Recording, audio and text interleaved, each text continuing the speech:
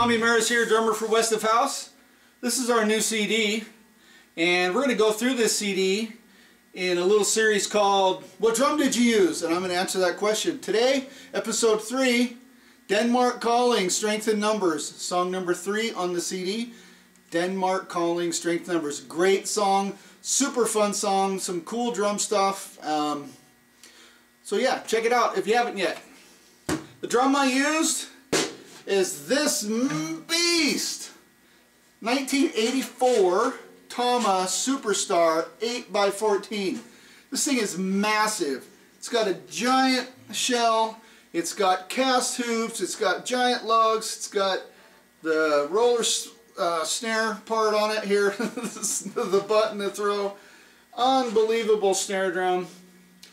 This came with a kit. I bought a kit of this same drum set. I mean, my drum set that I have is this Superstar, and maybe I'll show you that picture right here.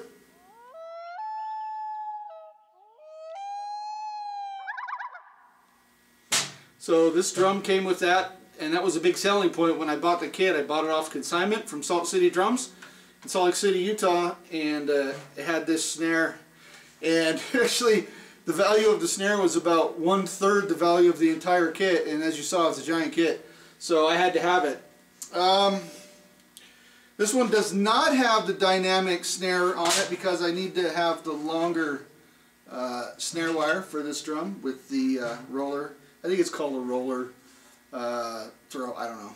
Somebody knows. Post it in the chat below. But anyway, it still has the muffler on the inside. I don't care for that much, but my engineer does. So the guy who mixed us really likes it when I muffle the snare a little bit. But it's just, excuse me, amazing drum. This has got the finish on the inside and the out. So they cut the bearing edge and then did a finish on the edge. This has seen better days. I mean, it's got some dings and dents in it. It's got the, you know, you got the original. Look at that awesome Tama badge from the 80s. I mean, everything is just rock solid on this. So, 8-inch deep snare drums. I have a bunch. I really like them. Secret to me for an 8-inch deep snare drum to work well: thin bottom head. So this has the Diplomat, Remo Diplomat on there. It really, because the drum is so deep, the lighter bottom head, in my opinion, helps the snares resonate more on lower tone, lower volume notes. Ghost notes, basically, right? So this drum is amazing. Top head, Remo Coated PowerStroke 3. Kind of my go-to on a wood drum. That's what I put on first. Hopefully it sounds good. It does on this drum. Super dry, and it doesn't even have the muffler engaged. Some of that is the head, of course. Some of it is the gigantic, thick birch shell. If we engage the muffler, you know,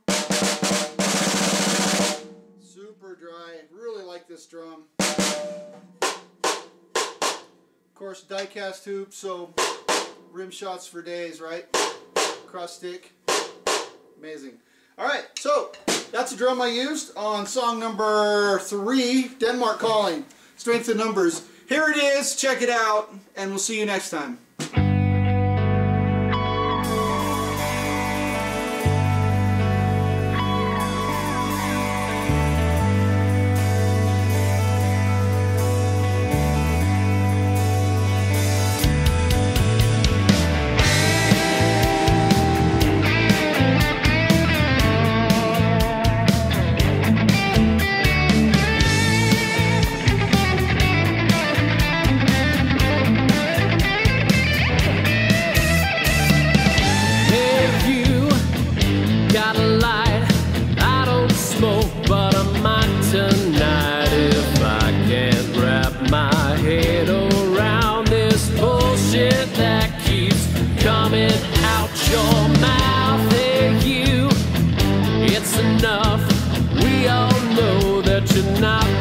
Tough, your pathological demands are just a smokescreen for your life.